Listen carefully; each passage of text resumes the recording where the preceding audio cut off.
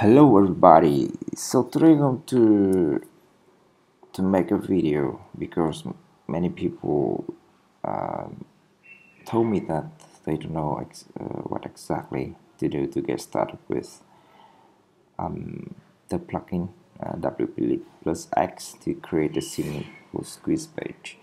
So I'm going to create a very simple squeeze page. It is something like this.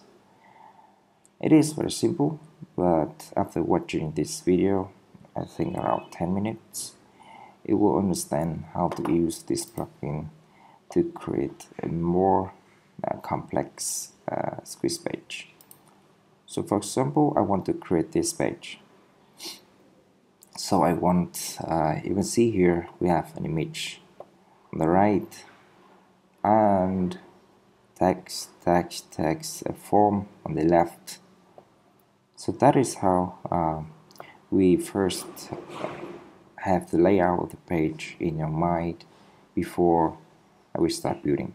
So for example, I can see that we have kind of 50-50 division here. So here going to my dashboard of WP plus X, you can see this is the blank row, so you need to split it 50-50. So click on edit icon here at the row and go to layout, select 50-50, and I'm going to increase the size of the page a bit. So for example, I click on page settings and increase it to like 700, and you can notice the row is now wider like this. Then we start dragging the elements. So we have text, three texts, and a form.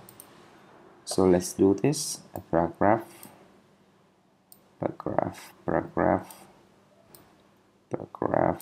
and a form, of course. So So I would suggest that if you have a new line, you would want to drag a new text element to the page. So here we may have 4 text elements: 1, 2, 3, 4, something like that. More. So what does it say? 125,000 visitor. So in order to edit the text, you click here, hover on the element and click on the pencil icon. Drag this on back. So it said 125,000 visitors. Okay, something like that. This may have different color, green. Okay, we increase the size to something like that, maybe bigger. Okay, and this one should be per month. Make it even bigger. And 6. How does it look per month? Even bigger. Okay, so say 6. Okay, it is possible. I'll show you how.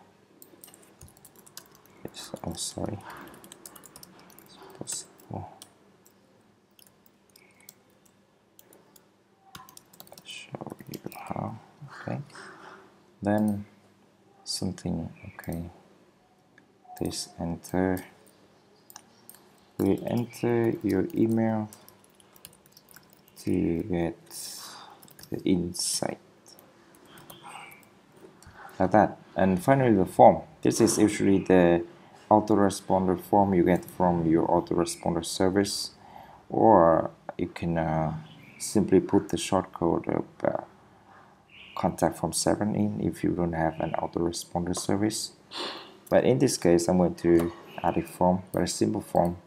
Let's say this is the HTML form I get from my autoresponder service provider. And you can see that when we hover on the form, we have the form form container here and click on edit icon. Here you put the new form in, so we have it here. So okay, and on the right it is very simple. We have only one image, so I drag the image here, click on edit, change image, and select an image from my library.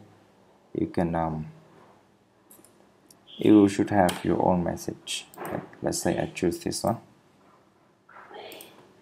Okay, something like that. So I'm going to style this a little bit. We need to increase the padding, so this will have more breathing room.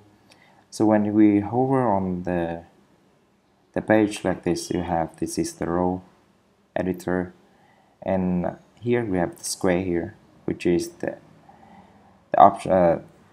Click on this and you see the options to edit this part, this column of the row.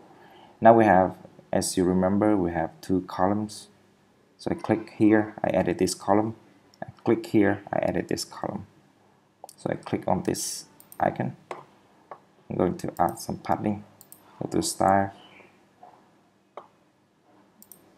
maybe top 20. You see the padding from top increase, left by 10, and bottom 20.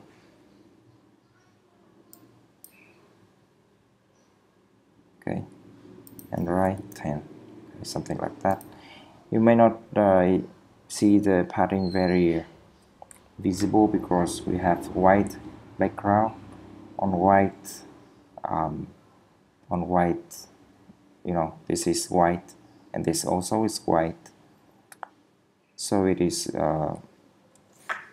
quite difficult to see. But now we change the background color of the row